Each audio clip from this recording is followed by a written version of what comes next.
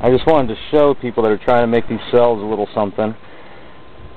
If you see, hopefully you can see in there, this thing is on. It is producing almost nothing. This is significant. You'll see why. You'll see that my amp meter is showing zilch. Okay. Why I'm showing this to you is because what I've got is pure distilled water. Of course it says paid on there. Compared to the tap water I was using earlier. The tap water does not need anything added to it, at least not at my house, because it's got enough junk in the water to significantly increase your amperage going across there. But I want to show you, this is a pinch baking soda. You see, a pinch. I'm going to tap that down in there. Okay. And, oops, I've got this little deal here I'm going to use to kind of mix that up.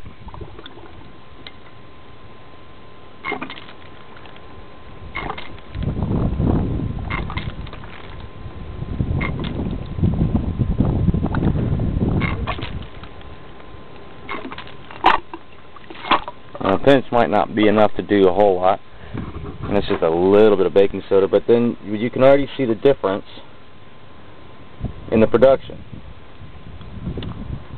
And I don't know if you can see it on this meter here, but it went up just a hair in amperage.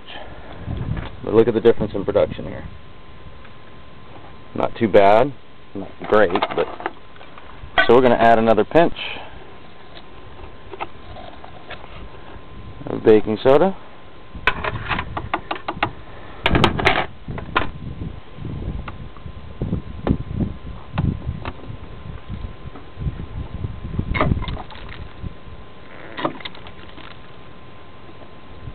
Let's see what that does to our production.